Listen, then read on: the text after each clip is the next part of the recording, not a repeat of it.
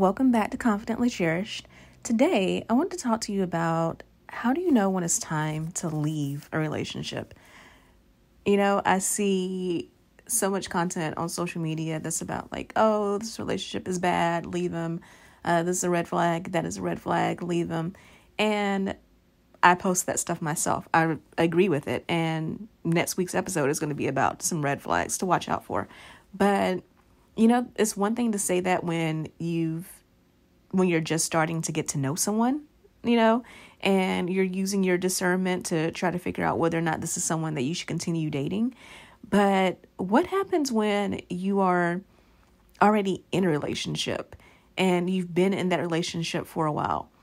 I find with my clients, this is often the most difficult situation for clients that I have, because most of the women that I work with, they're single when they come to me, and they're looking at past relationships and being able to spot oh, okay, now that I look at this relationship with some distance, I can see that, these patterns were happening in the first few weeks, first couple of months. And if I had been more self-aware, I would have picked these out and maybe not stayed in that relationship as long. But it's so much harder when you are already in the relationship, It's so much harder to really have that perspective and to have that outside look. Even when you have someone guiding you through it and holding space for you like a coach, it can still be difficult to really process it. And that's why I wanted to do this episode, to give you kind of some guiding principles for knowing whether or not you should end a relationship. So I have 5 things that you should consider. And so the first one is the problems that you're having in the relationship. No relationship is perfect. Every relationship, whether it's a friendship, it's a marriage, it's a family relationship, whatever, they all have their problems. So when you're looking at the problems that you're having with the person you're dating, you need to ask yourself, are these problems about a particular situation, or are these problems about who we are as people? And because of who we are as people, these things can't be solved. So think back to the beginning of the pandemic. And I say the beginning of the pandemic because it feels like it's never going to end, right? We're in season 3, the 3rd year of this mess. But think back to the beginning when lockdowns first went in place. There were a lot of relationships that ended during that time. Divorce rates, I know the divorce rates rose very heavily over in China. I remember reading several stories about it, but I believe they also rose here in the United States as well. And I think one of the reasons for that is, when people really spent more time together, more time than, the way particularly the Western world works now, where, yeah, you get married to somebody, but you and that person may both be working 40, 50, 60 hours a week. And yeah, you're married and you're living together, but you're not really spending a whole lot of time together other than the time that you spend sleeping. And I think that allows people to really overlook a lot of problems for better or for worse. And I say that because, so the thing we're looking at is whether or not the problem is based on a situation itself, or whether it's based on who the two of you are as people. Because sometimes, talking about situations with the pandemic and all of that, sometimes the problem that you're having seems really big because you're in it. Again, with the pandemic, a lot of people lost jobs, and money is one of the main reasons why people get divorced. So you could be in that situation, and because it feels really bad in the moment, because it feels catastrophic in the moment, you and your partner could start resenting each other, being frustrated with each other, being upset with each other over all of the shoulda, coulda, wouldas, You shouldn't have taken this job knowing that it was going to be unstable to begin with. Or if we had saved up money beforehand, before this pandemic hit, like I told you we needed to save up money, then like we wouldn't have these problems right now. You can get caught up in things like that. And that situation doesn't necessarily have to break the relationship. But because you are so caught up in that and you don't have the ability to look forward into the future, you don't have the ability to be more hopeful, to be more optimistic, to really think about those solutions, you can end what was a perfectly good and healthy relationship over something that was temporary. Because, job losses happen, but people get new jobs. Sometimes people get better jobs, especially in this economy with the Great Resignation and all. More companies are offering better benefits and better salaries to keep people.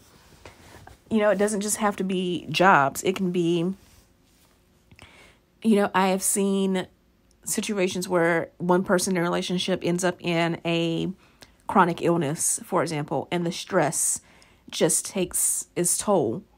And the two people end up becoming frustrated with each other because one person feels like they didn't sign up for this. The other person feels like the person who's healthy is not caring enough for them.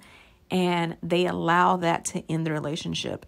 So when you're thinking about ending your relationship, really look at the situation and see if it's about, we're constantly fighting about this situation, but not really with each other. And see if you can get on the same page. See if the two of you can become the two of us versus this problem, not the two of us versus each other. On the other hand, sometimes it takes those situations to bring to light the fact that the two of you really aren't compatible. Back to using money as an example. So if you and your partner were both making good money, and you don't even have to be married for this situation to apply. You can be dating someone. If the two of you were making really good money and, you're having a good time, going on vacations, you're going to nice restaurants, stuff like that, and the amount of money being spent is not a big deal because, hey, both of you have it. And then something happens where one of you doesn't have as much money and you start really learning based on the reaction to that your spending habits aren't compatible. It's one thing for one person to be a little bit more of a spender and the other person to be a little bit more of a saver.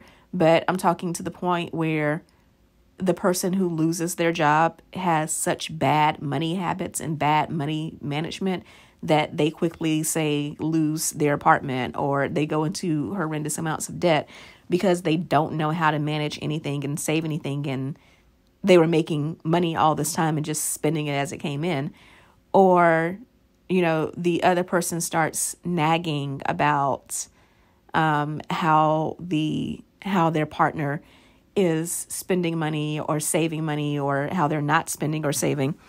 You could find out that there's some really fundamental differences in your personality that's going to make marriage very difficult. You could find out that the other person has habits that until a certain situation exposed that habit, you didn't know about it. And now that you know about it, when you think long term, hey, if I were to marry this person and this person kept up that habit for 10, 15, 20 years, the rest of their lives, maybe it's not something that you can deal with. So that's the first question that you need to ask yourself. I can't believe I spent 10 minutes on just the first one. I promise you, we're going to speed this up. So the first question was your problems. Are they about the temporary situation that you find yourself in, or do those problems reveal fundamental differences between the two of you? The second one, which I promise I can definitely handle quickly, is what have you and this person done to tackle this issue before? So oftentimes in relationships, you get into this pattern of having the exact same relationships over and over again, or the exact same types of arguments over and over again. And instead of having these deja vu moments, consider what have you done to actually solve the problem, not complaining to your friends and your family members, not giving each other the silent treatment, but no, what have you actually done to solve this problem? Have you gone to couples counseling? Have you gone to counseling individually if this person won't go with you? Have you tried different methods of conflict resolution? If you were in a serious relationship, have you tried having someone intervene, even if it's not a counselor, like say a third party that both of you are friends with, maybe allowing them to, be a mediator, and the two of you can, or the three of you can sit down and talk, where sometimes when you have that third person who is trusted, don't let anybody up in your business.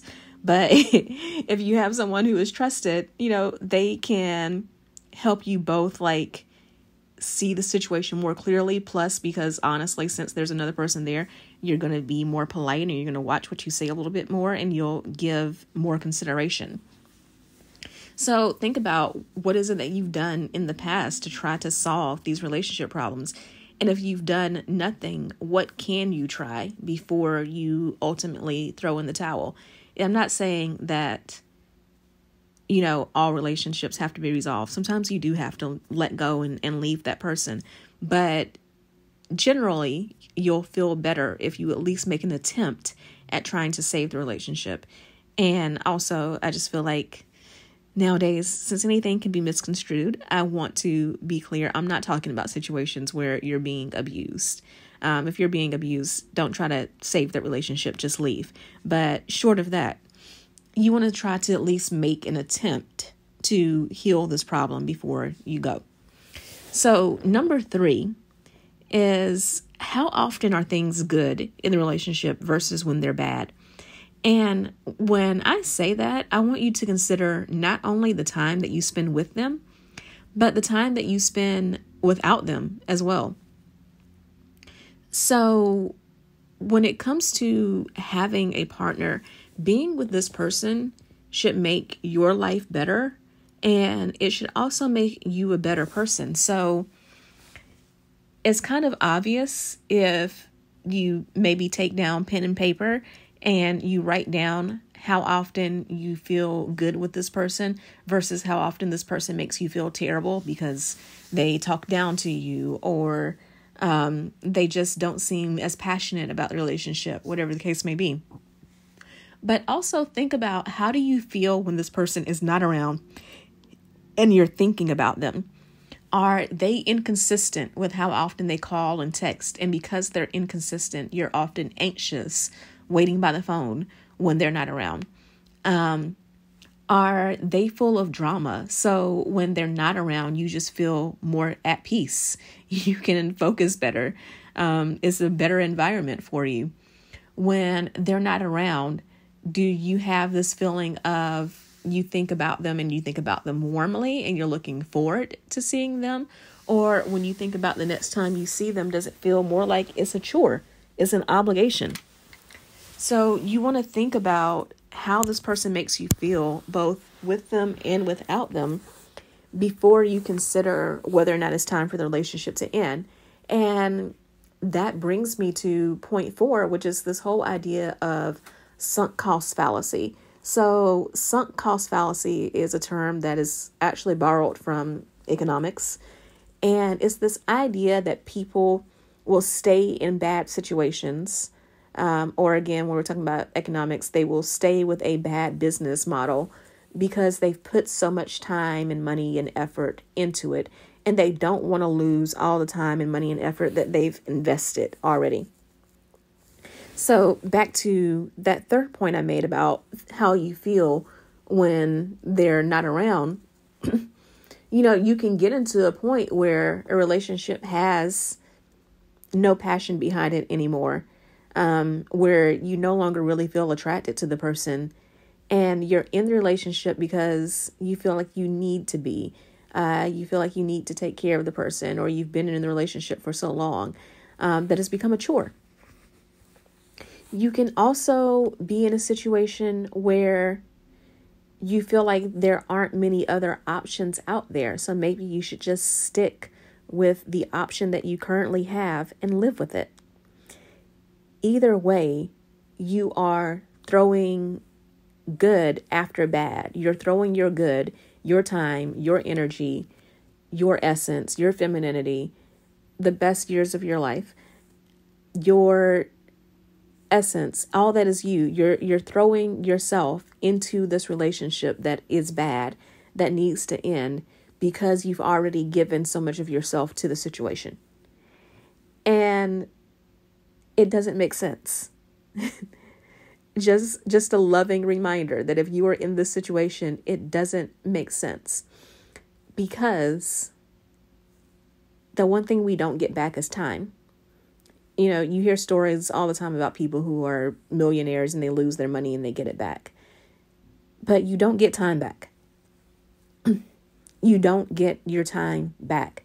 So if you are spending all of this time trying to save a relationship because you wasted so much time, you're going to find yourself in some serious deja vu 6 months, a year from now, talking about how you need to keep staying in this relationship, spending time in this relationship because you spent so much time. And then 6 months to a year after that, you're going to be still in this relationship talking about how you're still investing time in this relationship to someone who doesn't love you the way that you need to be loved, because you've invested so much time, where you could just leave and cut your losses. Now, the fifth factor in whether or not it's time to leave the relationship is, who have you become in this relationship, and who do you need to become in order to save it? So relationships changes. That's just a fact. Every relationship you're in, romantic or otherwise, will change you. It will change your perspective, just seeing things through someone else's perspective. So the goal in our relationships are for them to make us better, for them to make our lives better. So when you look at your relationship, are you in a situation where you used to be vibrant and happy and outgoing and having a bunch of friends, but now you're with someone who's controlling? So you are quiet and you stay home all the time and you never speak up for yourself because you're constantly walking on eggshells in your relationship? Are you in a situation where, because you are frustrated with the person that you're with, you have taken that frustration, that resentment, that anger, that bitterness out on other people? So people don't think of you as friendly or as kind as you used to be. And not only look at who you've become since you've been in this relationship, but I also want you to look at who you need to become. And I do mean that both good and bad, because you could be in a situation where, because of who this person is, you know that in order to make the relationship, quote unquote, work, you have to be a massive people pleaser. You have to change everything about who you are, and you have to, bow down or submit to what they want and change your personality in order to make things work. I remember years ago I was dating someone, and it was a very similar situation like that, where he and I were dating for a while. And when we first started dating, he used to always talk about how he loved my personality. He loved what I was about. He loved the things that I had to say. And as we were dating, he got promoted in his job. He was around a different circle of friends now.